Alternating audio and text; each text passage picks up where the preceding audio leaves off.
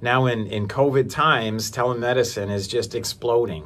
We used to do it for select instances previously, but now with COVID, it really has become a mainstay of the way we can evaluate and get information from our patients. I'm Dr. Ed Laskowski of the Departments of Physical Medicine and Rehabilitation, and also the Division of Sports Medicine in the Department of Orthopedics at Mayo Clinic Rochester.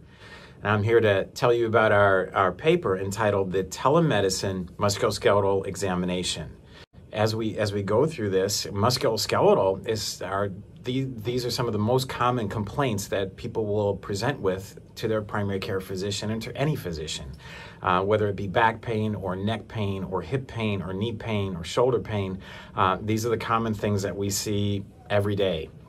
So we put this paper together to give a guideline for physical examination techniques for the musculoskeletal physical exam. And when we're doing a virtual exam, it's hard because a lot of the maneuvers that we do face to face, it's hard to replicate the information we get from those maneuvers over a video. But we tried to take some of the validated and accepted physical examination techniques for musculoskeletal physical exam that we all use every day, and we tried to apply them to the virtual situation. So many of these will have the patient themselves performing some of these maneuvers with the proper instruction.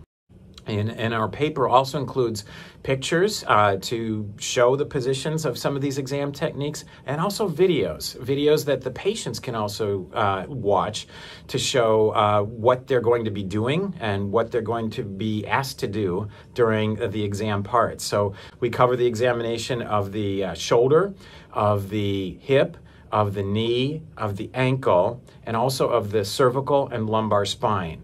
So we hope these are really helpful as you perform your virtual physical exam. We hope that these can give you good information and useful information that you can use in treating your patients.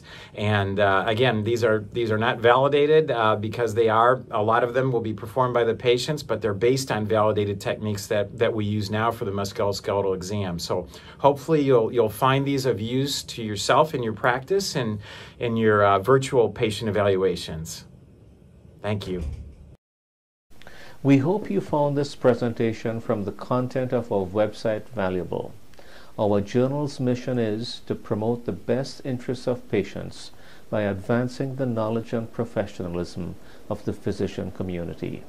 If you are interested in more information about us, our homepage is www.mayoclinicproceedings.org. There you'll find access to information for our social media content, such as additional videos on our YouTube channel or journal updates on Facebook. You can also follow us on Twitter. More information about healthcare at Mayo Clinic is available at www.mayoclinic.org.